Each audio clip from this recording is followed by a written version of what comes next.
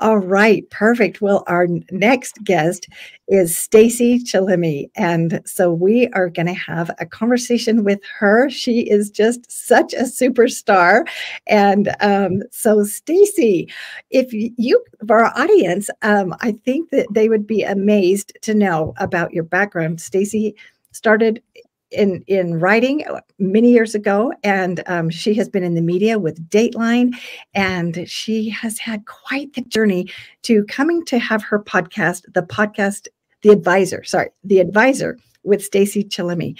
And so if you could tell us more, Stacey, and for our audience that maybe they've made it through the 8 podcast mark, and they're saying, now what? tell us more about you and about what we do when we get to that point. Well, when I went into podcasting, I didn't even think that I was going in this direction. It began many moons ago. Like from the age of 5, I had developed a virus, and it had turned into encephalitis that traveled to my brain. And I was left in a coma for 4 days. My parents thought I was going to be either paraplegic or I'll have severe brain damage, because that's what was told to them by the doctors. So my father, who prayed by my bedside, he sat there and he prayed, and he thought about a Greek statue in Greece that used to go by the church, and teardrops was known to come out of its eyes. And on the 4th day, a teardrop rolled from my eyes, and I woke up. And I looked at him and I asked him for McDonald's French fries. And I wasn't paraplegic and I didn't have severe brain damage, but I was left with epilepsy. And my life was like a roller coaster ride. Throughout my entire life, I had my ups and downs, a lot of challenges along the way. Even in college, I didn't know if I was going to be able to actually survive because of all the seizures. And I had reached out and wrote a letter, and they published it in a magazine. And I got 300 to 400 articles from all over the United States and Canada, people sharing how they cope with it and how they live with it. And it was very inspiring. I actually created my own regiment, and I learned from it, and I was able to get through in my college years and go into my adulthood years with this regiment. And I was also able to write a book later on called Epilepsy, You're Not Alone, which helped many people. And actually a person wrote to me and thanked me because I saved their life, because they were on the verge of suicide, and they found my book in Barnes and Nobles. And, I was consistently writing, trying to help others, because I realized that regiment could help more than just me with epilepsy. It could help people all over with all different conditions, including stress.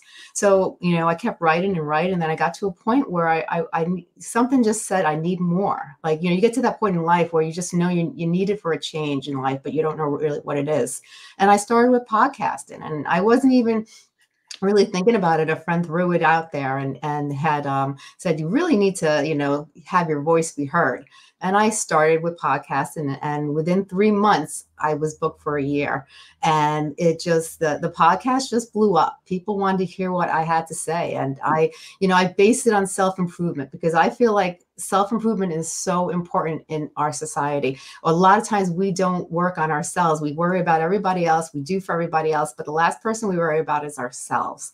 And for me, you need your mental health. If you don't have your mental health, you don't have your physical health. If you don't have physical health, your spirituality is going to be affected. If your spirituality is affected, you can't really operate on a full load.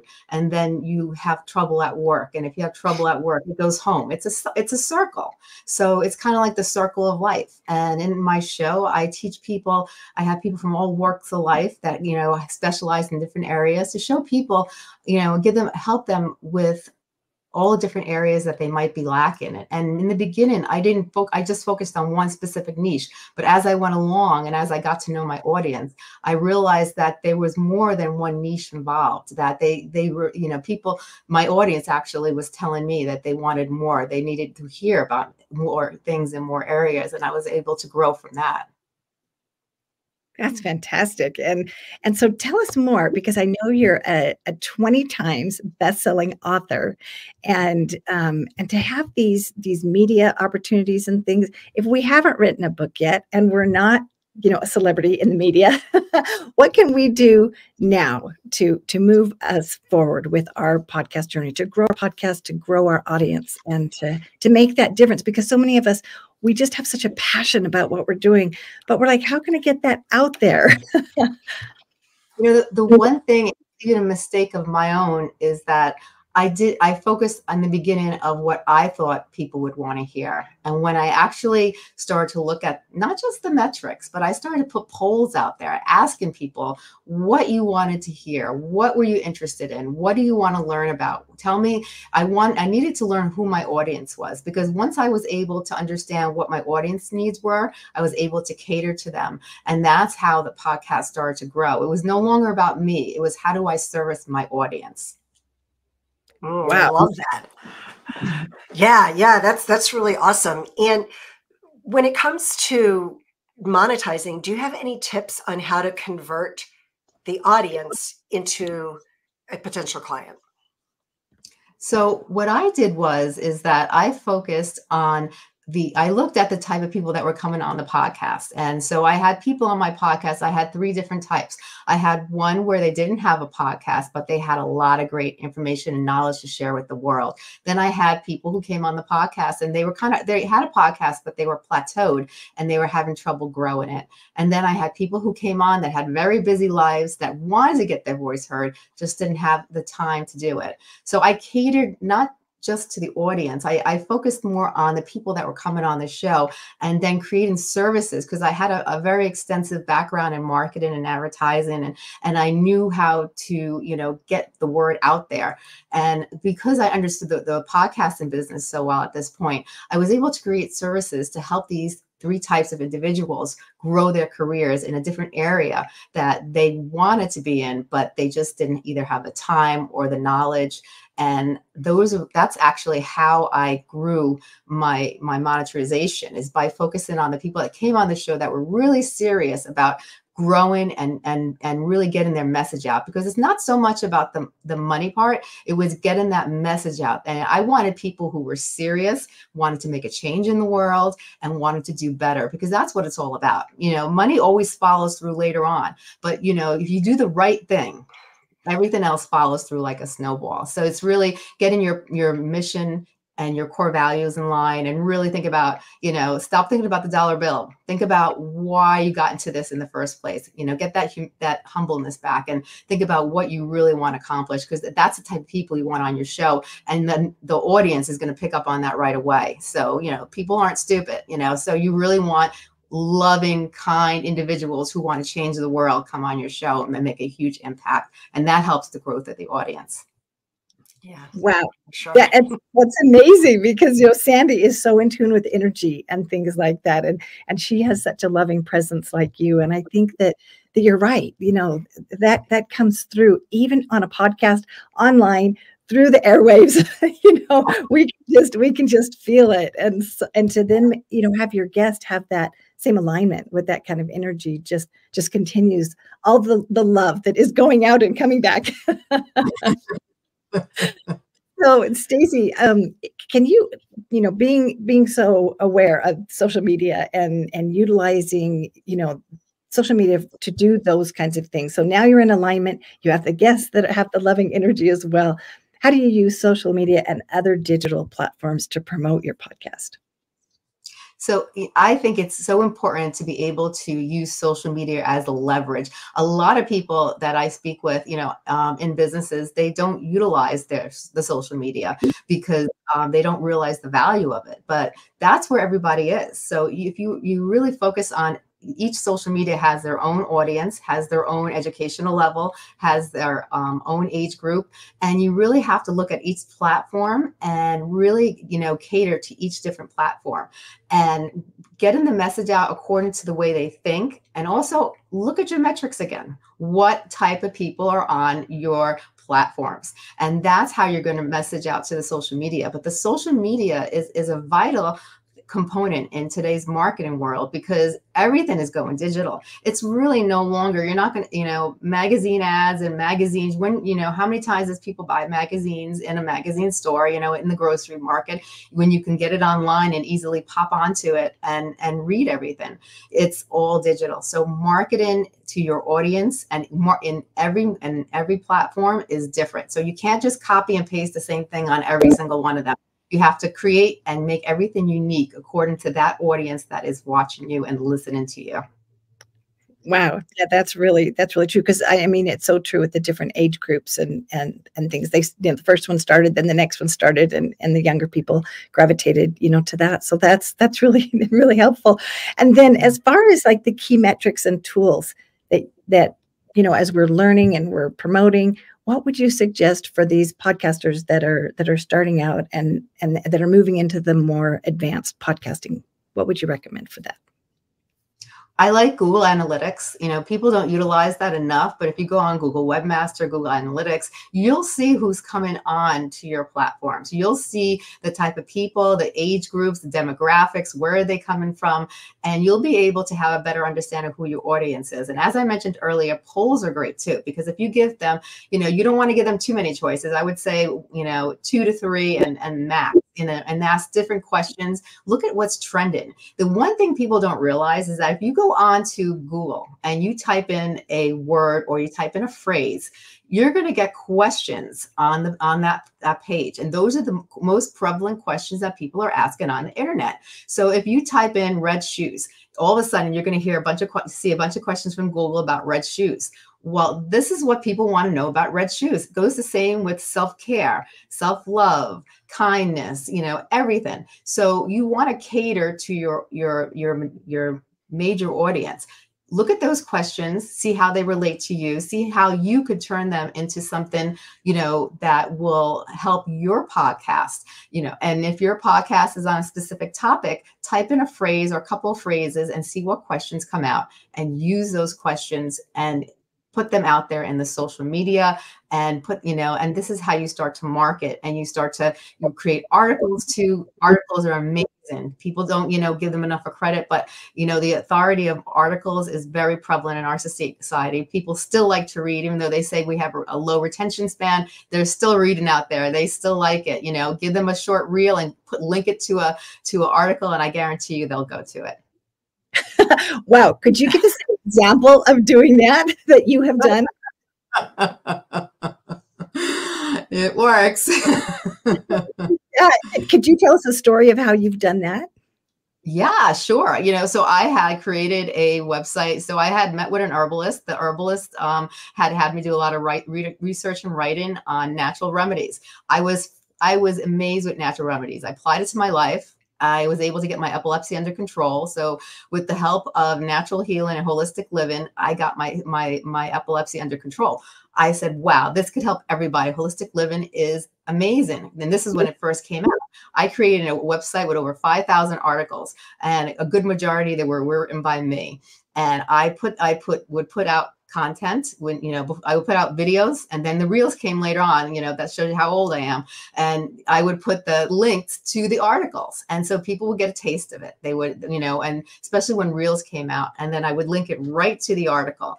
And I would take the best parts. So I would take the most inquisitive parts. You want to give a hook liner. So people sometimes give too much information. You want to give them just enough of information where they're like, what's next? And as soon as they say, what's next? Well, here's my link and you'll find out. And they go right to the article and they end up reading the article. And if you allow comments, they'll comment. That's even better, because if you got really good comments, you'll understand your audience even better. And then you can cater more and more to them as well. Okay, so you're saying the LinkedIn platform, make a link to LinkedIn. Did I understand that correctly? No, so you create the reels, and then you put like a hook liner, and you make the reel so it gets them enticed. So you don't give them the answer in the reel. They want to know what the answer is. And then you put a link, and you put the link where the content is, and it draws them right to the content. And then they end up reading the content because they want to find out more. You entice them, you increase their curiosity, and you made them more willing and excitable to, and eager to learn about the topic. But LinkedIn is an amazing site. I suggest that to everybody. It's an amazing site to grow your business podcast. It just has a lot of lead magnets that people are not aware of. And that's a huge market to begin with. We could have a whole conversation about that. Yes, we could. And I'm gonna turn the time over to Sandy, because Sandy has been heavily involved with media as well. She's been on television just like you have been, Stacey. And so, Sandy, with your background in television and other media, what questions would you like to ask Stacey to help our podcasters out there? Yeah, so I was actually going to ask about repurposing podcast episodes, and what do you recommend for podcasters to repurpose? Like, in what format should they repurpose? Can they repurpose it and turn it into an article? What do you recommend in order? Because, like, for me, episode 350 is coming out on Wednesday of this week, and I'm like, I've got a lot of content, and I'm not very good at, like we just talked to David Meltzer, who's, I probably need to sit down with him and like talk about how do I repurpose all this content, because that's kind of his jam. So what's the best way to repurpose our content? Because I have so much. All right, I'll give you a few secrets. I'll let out a few of my secrets. So I write so let's say I create an episode. I take that episode and I create a newsletter from that episode. I go into the transcripts. I create a newsletter. I take that newsletter and I put it on LinkedIn. LinkedIn has all business-oriented individuals or people who are looking to advance themselves further in life. So you make a newsletter, you create a topic, you have your episode, you have a link to your episode, and you can share a picture related to the episode in there. So right away, they're signing up for your newsletter on LinkedIn. You got yourself a lead magnet. So now you have someone that you know is interested in your content. You take that and then you also turn it into a reel. You take the reels and you put the reels on all the social networks and you take them accordingly to that audience. And then you can also take the segment and you can take the transcript and you can easily create an article. You can create several articles off of a transcript, depending on how long the episode is. And you create bullet points, and then you put links to the different services and different things that you have to offer, or maybe more episodes related to that. And then you can put a sign up. Always have a call to action on all these things. Everything that you create, a call to action. People forget that. And these are the important factors. So you can make newsletters, you can make articles, you can make interviews, you can get permission and say, can I turn this transcript into an interview? Because you did a great episode. And most likely they will say yes, because it's no work on their part, just ours. And so now you have an interview written, you have content, informational content written, you have a newsletter on LinkedIn. You can take that newsletter, put it on your own newsletter with your own newsletter list. So now you have 4 big areas that you've just achieved, and then you have all these reels going out, and you can create content because you have your episode. You have the episode itself. So you've hit 5 broad areas that could bring in tons of new audience and make your previous audience very happy. And as you know, Sandy, the best type of marketing is word of mouth. Yeah, for sure. Is there an overkill, like, when it comes to promoting one podcast interview or one podcast episode? What would you say about that? Because sometimes I feel like either there's got to be that happy medium in between. Sometimes it's too much and sometimes it's not enough. What would you say that you found that good number, the sweet sauce? So what I like to do is I make each one so different that it seems like I'm talking about something completely different, or I focus in on one specific area that I think is really going to really make the audience interested according to what's trending in today's Google area, in today's platforms, what's trended. Okay, this person talked about this. How can I expand this? And then you could even add some of your own bullet points, and you could add quotes from the person. There's so many different ways where you could even create your article, but then create a portion of the episode as a quote, from the person. And then you could give that person credit and give them a link to theirs. So you have the person who did the episode who's very happy because they just got some extra coverage. You've got yourself coverage and your bosses are very happy and your ratings are going up, and you get new audience and you make your old audience happy. So I don't really think there's an overkill as long as you do it the right way. If you're saying the same message over and over again, then it's overkill. But if you make it so unique where they don't even realize new title, new content, new beginning, new closing, the two don't really clash. I love that. Thank you. Yeah. And Stacey, I wanted to know, we have just a few more minutes. I wanted to know if you were going to give advice to us to pitch to somebody else in the media that we wanted to share our story, being on that end where people were pitching to you, what would you recommend? So I think when we pitch to other people, the most effective way is opening up with, explaining why it's so important to have their voice known, and, and how it could benefit them. And, and people that already have achieved a certain level of success might say, I don't need any more. But then you focus on the message. That's what true people who are humble and very successful don't care about the money. They care about the message. So you focus on how you can get that message across and how you could change people's lives with what they're trying to achieve. Now that will get a celebrity, or that will get somebody in a high status position interested, because they got into this position because they wanted their voice known, because they have a message. So you focus on the message. You don't focus on how great we are and talk about the Los Angeles Tribune, even though you guys are amazing. When we do our pitch, we talk about them and their important message and how we can broaden it and share it with the world, and how it can make such a difference in other people's lives, which it can. So that's what I think really, gets other people's attention that are in a high status, high ticketed area. Yeah, well, take it from someone from Dateline who should know. That's amazing. Any last words of wisdom that you would like to share about you, and maybe a story, Stacey, that our audience, could relate to? I just want to share with people that, we all go through something. Everybody has a story and everybody matters.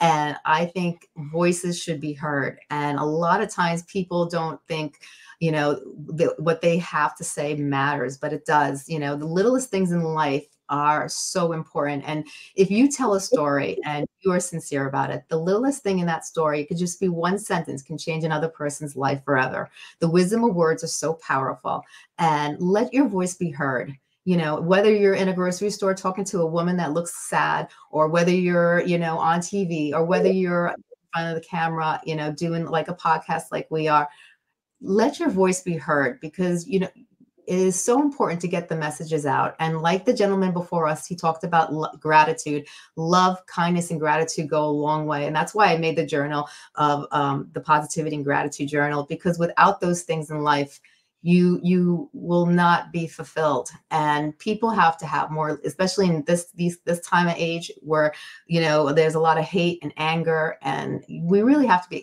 have gratitude for what we have. And so share your story, share your kindness, share your love, and have gratitude for what you have. Spend a couple of days, a couple of moments each day, and look at the things that you should have gratitude for. Because when we forget sometimes what we have, and we focus on what we don't have. But, stories need to be heard. Just like I told you about that story, that woman read my book and it saved her life. You never know, what you could do, how powerful your words can be, and share it with somebody. And you can, there's so many things that you can change someone's life just by giving them a little motivation, inspirational, and help, and making people realize that they are wonderful inside and out. And you are wonderful inside and out. In fact, you and Sandy, I feel like be sisters, and it's just it's so wonderful, because you both are so aligned, and you are both so loving, and you are both motivated by the love that you have for others. And it's such a privilege to be with both of you. You are amazing mentors in my life. I've met both of you in person, and I kept wishing that I could, so that I could hug you in person. And when I did, it just was like, oh, just felt so it felt so wonderful. Oh, thank you. Well, I wanted to add that Stacey was awarded the top entrepreneur in 2023 by Apple News. And so not only does she have the love and the heart and the why that drives her, the media background, and the expertise in marketing and growing, but she has the expertise in the business world as well. And so combine all that with your love for people and your passion for sharing your message. What a just all around perfect package tied up with a bow. Thank you. Thank you so much. This has been a pleasure. I really appreciate having both of you have me on your show. And I really do appreciate this time you've given me to share with the world my story and to talk about the podcast as well. Well, thank you. And the advisor with Stacey Chillemi, hope all of you can go and look that up and learn more about Stacey. And I'm sure we'll be hearing more from you in the future because this was such great value. In fact, I'm going to have to go back and re-listen to it again and again. And I couldn't take notes fast enough. I'm sure Sandy felt the same way. So thank you so much for being with us, Stacey. And we look forward to having you again. Oh, thank you so much for having me. And I look forward to it as well. Thank you, both of you. All right. Bye-bye now. Bye-bye. All right. Well, fantastic. And so we are just, Sandy, was that, I mean, you have so much more media background than I do, but what were some of your thoughts as you heard Stacey? Well, you know, I love how she was sharing the repurposing of the content, because I find that as a podcaster, we have so much, you know, you do a 30-minute interview and it's just, and then you released one episode, or like me, I do 2 episodes a week. So I have 8 episodes a month. I mean, it's so much content. And sometimes I find it to be like a little overwhelming. And so I really like how she broke down how you can repurpose the content and gave us specific examples and how to do it.